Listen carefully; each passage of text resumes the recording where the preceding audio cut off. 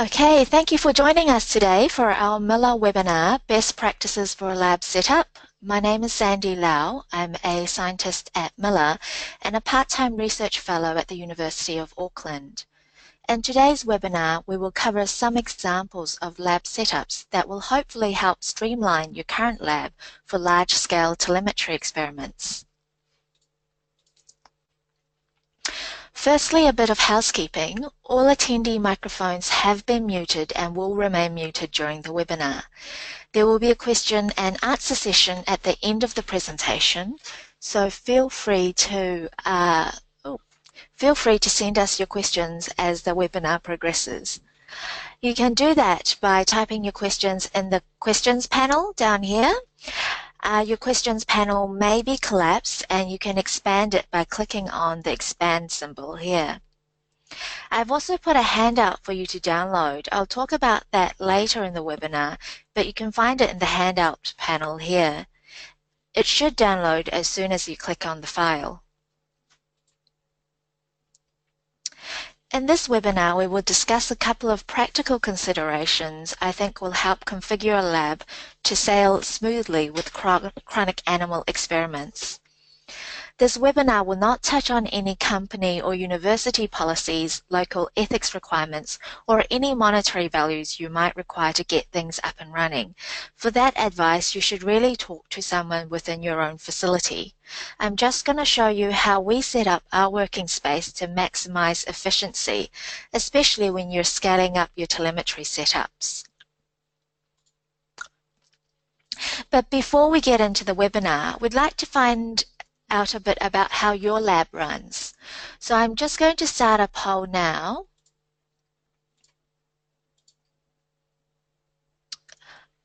And I'll leave the polls running for 30 seconds and share the results with everyone. What type of environment do you currently perform your recovery surgery in? Do you use a dedicated surgery room separate from the main lab? Does your facility have shared surgery bubbles that you use? Or do you use a dedicated surgery bench in the lab? Or do you hot seat lab benches with portable setups to use whichever one is free?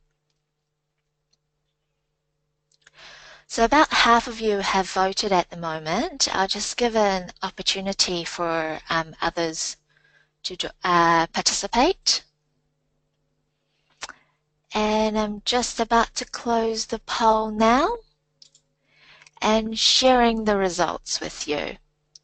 So it looks like the majority of you use a dedicated surgery room. A few of you share surgery bubbles, and a few of you use a dedicated lab bench.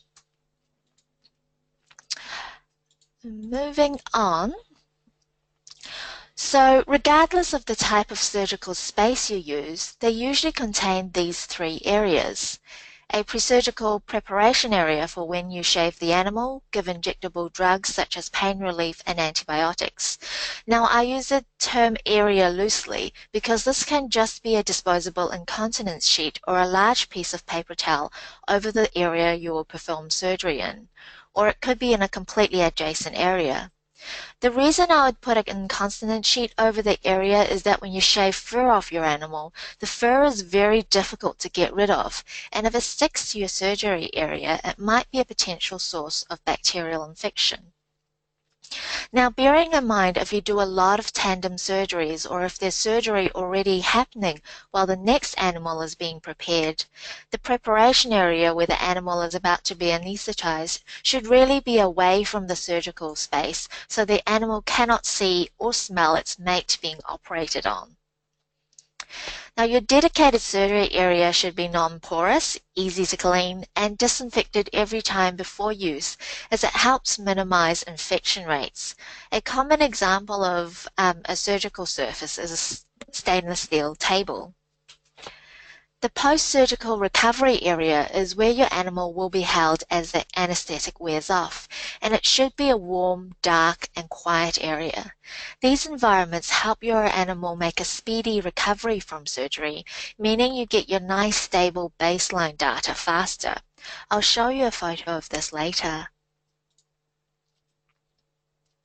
So this is the environment I do surgery in. I don't have a wide angle lens, so I couldn't get the whole room in view, but off the picture on the right here is the pre-surgical preparation area. The surgical area is in the middle, and when the surgery is done, there is a perspex box with a heating pad underneath, which is the post-surgical recovery area. So after the surgery, I can turn off the light in this particular room, whereas in the main animal room, I can't adjust the lighting. If I'm doing multiple surgeries on the same day, I'll put the first animal back into the animal housing room to recover with a heating pad underneath and a drape on top to keep the light out. Now, although I call this a dedicated surgery room, you may do other manipulations on live animals, such as ultrasounds or complete terminal experiments here. But all surgeries are done in this room, and generally the room is off limits for making up chemicals or your histology or anything that will compromise the cleanliness of the area. Setups like these are great for many surgeries each week, as everything you would need are in the same area. For example, there's a pulse oximeter and heart rate monitor. You've got your surgery light, your microscope, storage for sterile supplies, and also where we keep our stereotactic frame, for example.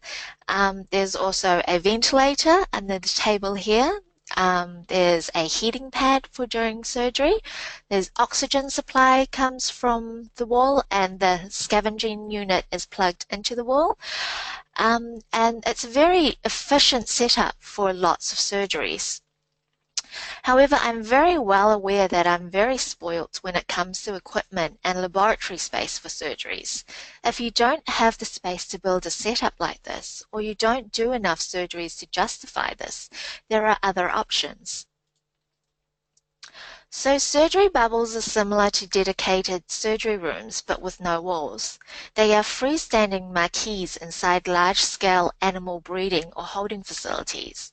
The one that I have worked in maintains a pressure gradient where the pressure inside the bubble is slightly higher than outside to help reduce microbe levels. Now, being shared, they usually have a booking system and charges rent to cover the cost of maintenance. There may not be room to keep your consumables or equipment that you might need for your particular surgery, so you may need to set up and pack down after every surgery. Also, being shared means that you really have to be careful about thoroughly cleaning the surgical working area before you use it to minimize any potential for infection. Finally, surgery bubbles may not come with a recovery area, or if there are other bookings after your surgery, you won't be able to keep your animal in the recovery area in the surgical bubble. However, if your animal has a heating pad under the cage, like this, or a warm heating disc in the cage, you can get these from pet stores, and a drape over the top, it would be fine for the animal to go back into the holding area. Now, we keep stressing the importance of keeping the animal in a post-surgical recovery area, as their ability to regulate temperature is affected by the anesthetic. It puts a lot of stress on the animal to have to maintain the body temperature without external heating, which can delay recovery from surgery. Now, sharing surgery bubbles with other people can be inconvenient, especially if they're constantly booked and delays when you get to start your experiments. Another option is to set up a dedicated surgery bench in your lab. This option means you don't have to commit to maintaining a surgery room for occasional surgeries. Dedicated lab benches as surgery areas work best if you work in labs where you have separate rooms for each lab group, and not so much when you have an open plan shared lab space that spans the length of the building. This is mainly because of disruption from foot traffic or microbes and particles in the air that can compromise the cleanliness of your environment. When you set up the space, make sure the bench is not near a door where there's a lot of foot traffic, or it's not directly underneath air conditioning vents. Additionally, think carefully before holding consumables in the shelving above the surgery bench. You don't want to be doing surgery and then have a colleague reach over to grab a syringe from the shelving above to use for tissue culture or cell culture. How long has it been since that person has washed their lab coats? What could potentially be on there? Finally, these areas are usually quite small, so you might not be able to fit in extensive surgery setups. For example, if you need to use a ventilator, a stereotactic frame, a light source, and a microscope for your surgery, it may be difficult fitting all this equipment in. Similarly, it would be difficult having multiple researchers working together in the setup or to try and train new staff. So here's a couple of examples of small surgical spaces. This photo shows an example of an area that can be used for a dedicated lab bench for surgery. And you can see the working space is actually not directly under these shelves, which may be accessed. Another example is this commercially available portable system, which has your gaseous anesthetic dispenser and a scavenging pump for use with carbon filters, as well as a small workspace for surgery. It's something that you can fold away and put into storage when not needed. If you do a search online, there's a whole market available for benchtop surgical apparatus. So, animal housing environments. It's very well documented that environmental cues such as light-dark cycles, temperature, and ambient humidity can all affect physiological variables. For example, there are plenty of articles that document alterations in the circadian rhythm and heart rate and blood pressure with alterations in the light-dark cycle. It's standard procedure for animal housing facilities to control light-dark cycles, usually at a 12-hour light, 12-hour dark schedule, as well as controlling temperature and humidity, and some sort of management of airflow and animal dander. What I would urge you to consider carefully is whether that particular housing environment is suitable for telemetry.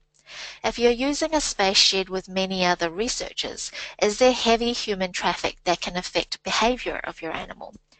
So, for example, our animals are checked at 9:30 a.m. and 3 p.m. each weekday and 9:30 a.m. in the weekends. It's clearly visible that there is a small period of activity seen as an elevation in heart rate during the times when the animals are checked. So if you have different researchers constantly going in and out of the animal rooms each day, what effect does that have on your telemetry recordings? Is this something that may overall affect the results of your experiments? Now, the second half of our webinar will look at tips on increasing efficiency when scaling up your telemetry setup. But before we get into that, I'd like to run our second poll to get an idea of what scale telemetry that us as a group are running. So I'm just going to start it now. Again, I'll leave the polls running for 30 seconds and share the results with everyone. So how many telemetry setups are you currently running? Do you run 1 to 4, 5 to 14, or 15 plus? Or are you not currently running any telemetry experiments? So just over half of you have voted. I will give you another 10 seconds to vote, and I'll close the vote and share the results with everyone. So the votes are closing now. And it looks like almost half of you are not doing any telemetry setups right now, and quite evenly distributed the number of setups. We have some running few and some running many. So moving on, scaling up telemetry. So quite often I've seen customer setups where the smart pads are placed on top of lab benches. Now you can fit a maximum of maybe 2 to 4 setups depending on how big your lab bench is. If you're looking to scale up your number of telemetry setups, I highly recommend going vertical. So the shelving in this picture here, there's 4 shelves here on this trolley. are made of composite wood, or you could use solid wood or plastic shelving. And you can see already that with this one trolley, we can house 8 setups in the width of what would be a small lab bench. You can line these shelves up around the walls, and you would only need 5 of these to reach the maximum number of setups, 40 channels available. Now, my second tip would be to get organized. When you have a lot of setups, it's really easy to put the wrong animal on the wrong smart pad or T-base. Or maybe you won't, but perhaps someone else in the lab might. Now, the consequences is that your telemeter runs out of battery or stops working, and you have no idea why. Especially with rat telemeters, you may not find out the telemeter has run out of battery when you have left the lab for the day, and you lose data for the whole night. And it takes surprisingly long to actually troubleshoot this.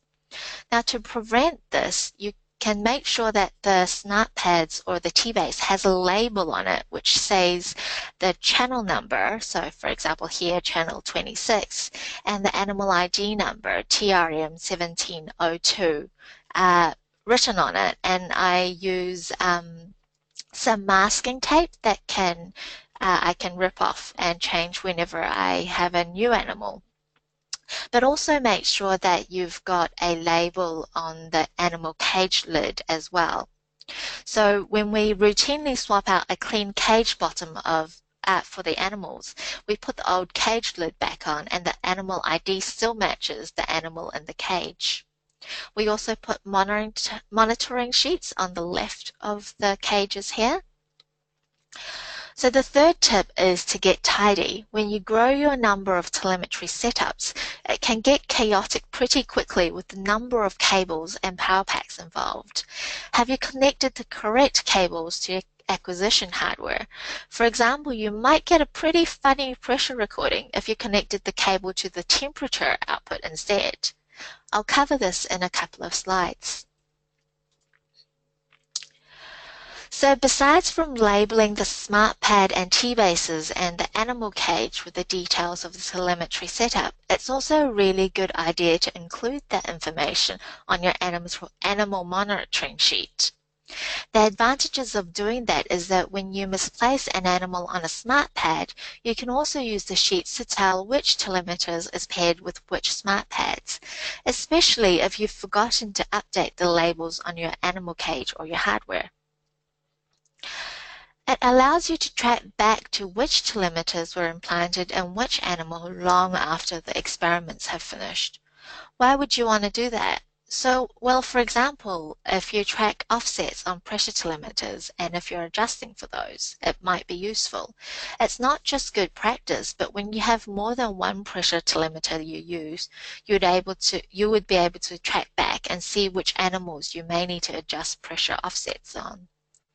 Now, I would recommend for each animal you record the information of the telemeter serial number, the smart pad serial number, and the channel number they were assigned to, as well as if you're using co-housing, the corresponding telemeter numbers and smart pads that you use this particular setup with. So I've put up an example animal monitoring sheet for download in the GoToWebinar software. Have a look. It might give you an idea of how to customize your animal monitoring sheet to include this material.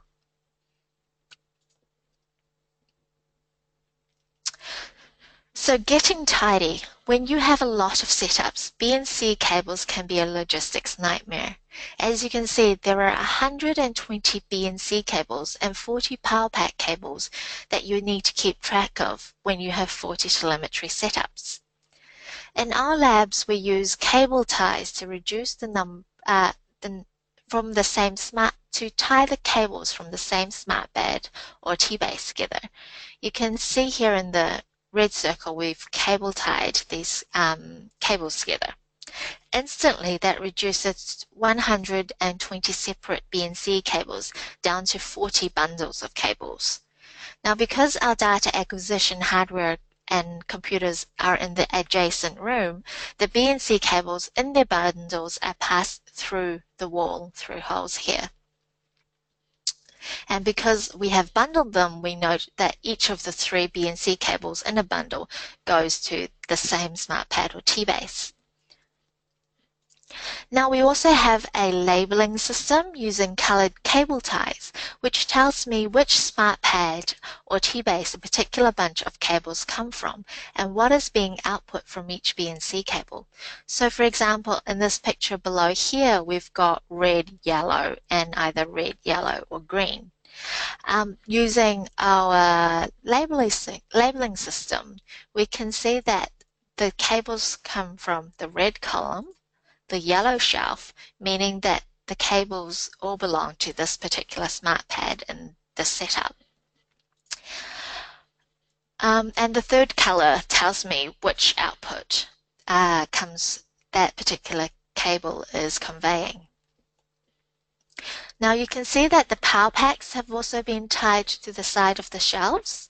So why tie up the power packs? There's a few reasons. So for example, it prevents them from falling off the back of the trolley, which can be quite annoying, but sometimes may or may not actually pull out the power cable into this T-base here. But it also prevents them from obstructing the air vents out here. And by tying them next to the T-base that it's powering, we also know that this particular power pack belongs to this T-base. So when we turn off this particular setup, when it's not being used, we're sure that we're not turning off the wrong piece of hardware.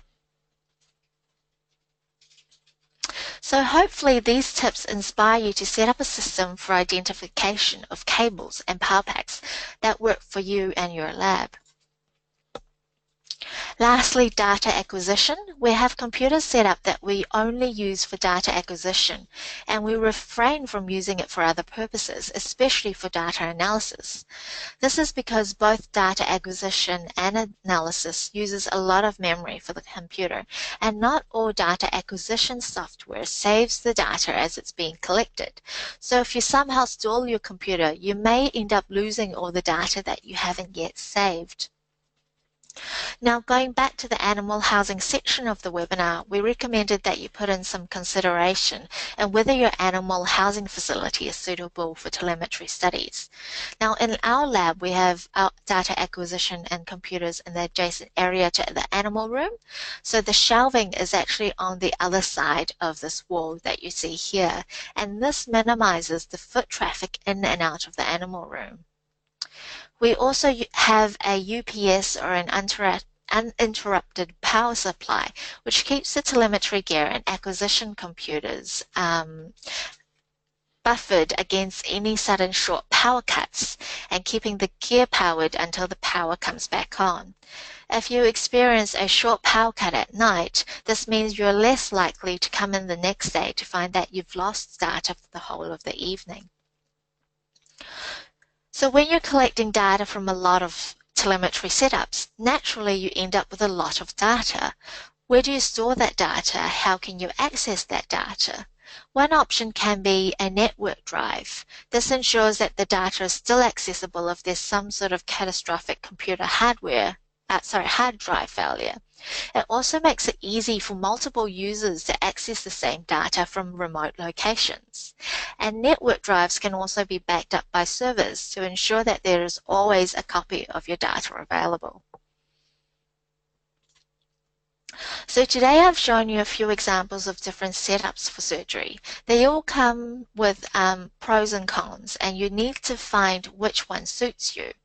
Of course, you don't have to stick with one or the other. As the scale of your experiments change, you may want to change the surgery environment to match that.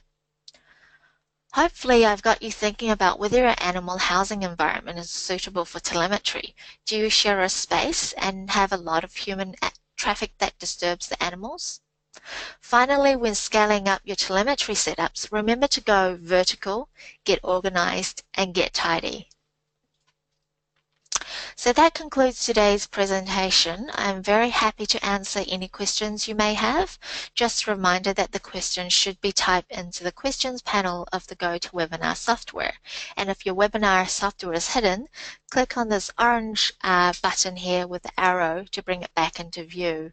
If you think of any more technical or scientific questions after the webinar has concluded, feel free to send us an email on either support@miller.com or webinar@miller.com, and myself or a member of the support team would be able to answer any questions you may have. Now, bear with me for a moment while I see if we have any questions.